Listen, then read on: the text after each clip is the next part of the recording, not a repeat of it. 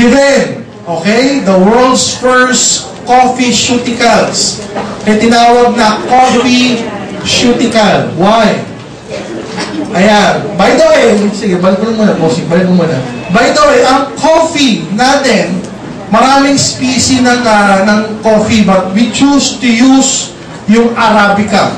Why? The Arabica species ng kape. Kasi yung Arabica, yan yung pinakamasarap, number 1. Number 2, yun din yung pinakamahal. Number 3, yan yung pinakamasarap yung amoy. So, hindi tayo gumamit ng hindi premium na species ng kape. Ang ginamit natin, the premium, which is Arabica. Coffea Arabica. And also, ang kape natin, guys, mayroong component na complete phytoenergizer. So, hindi lang siya 3-in-1, hindi lang siya 5-in-1, hindi lang siya 20-in-1, hindi lang siya 50-in-1. Lahat na nandiyan na. Lahat ng ingredients ng complete phytoenergizer nasa ating kape. Maliwanag po ba? Yes! Okay, next.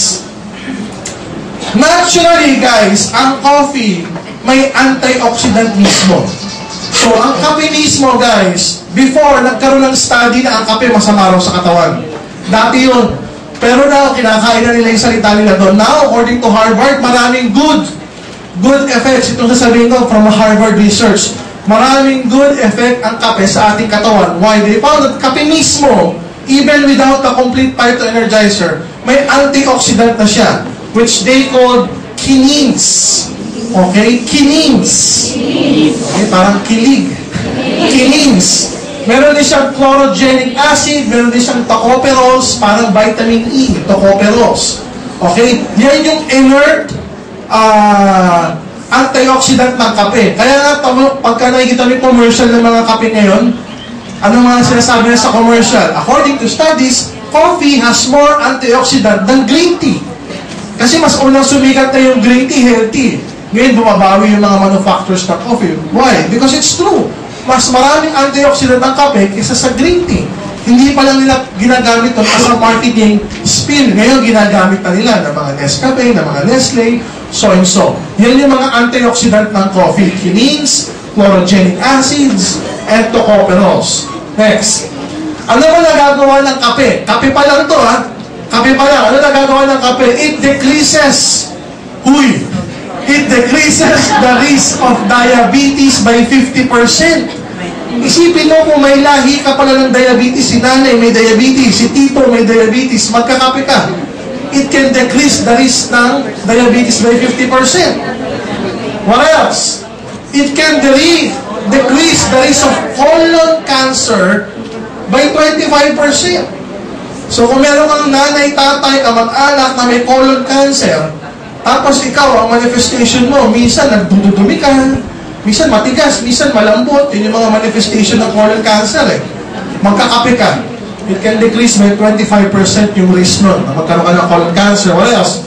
Risk of Parkinson's disease, it can decrease by 80%. It can decrease the risk of liver cirrhosis by 80% kung malakas ka mag-iinom ng alak na pag kinapa mo yung atay mo, ang tigas na. Di ba nakakita ka, ang payat ng dibdib tapos ang laki ng tiyan. Hindi naman malakas kumain, pero malakas uminom ng alak, tapos ang tigas. Hindi yung malambot na taba, matigas. Pwedeng liver cirrhosis na yun. Kung dati nagkaroon ka ng ganong bisyo, para makaiwas by 80% ng liver cirrhosis, magkakape ka. Okay? What else? It can also decrease by 50% the risk of gallstones. Okay? Yung mga bato sa abdo. Okay? Next. Ayan. It can also help manage asthma, allergy and asthma, headache. It can boost our moods and prevent tooth cavities. So, pansinin mo, pag ikaw masakit ang ulo, magtimpla ka ng Livén. Magtimpla ka ng Livén, huwag ka uminom ng Biogesic. Magtimpla ka ng Livén, uminom ka, pansinin mo, mawawala yung headache mo. Pag masakit ang ipin mo, huwag ka uminom ng Planax. Huwag ka uminom ng Dolphinal. Huwag ka uminom ng mefenamic acid. Magtimpla ka ng Livén. Okay, magtimpla ka ng Livén, uminom ka. Hindi pa naubos yung isang tasa mo, tanggal na yung toothache mo. Nakakaiwas sa cavities. Okay?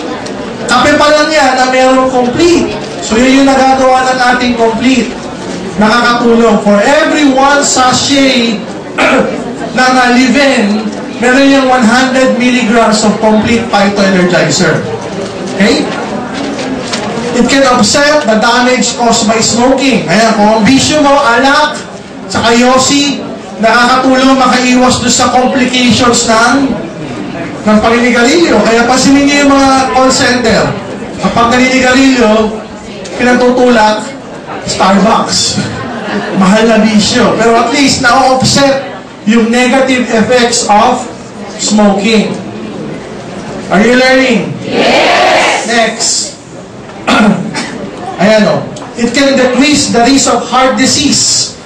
So, nakakaiwas sa sakit sa puso kumpara doon sa mga hindi umiinom ng kape. So, ang daming benefits of taking coffee alone. Kape pa lang yan, alone. What more yung coffee pa na may complete phytoenergizer? So, mas malaki yung nagagawa ng synergistic effect. Tama po ba?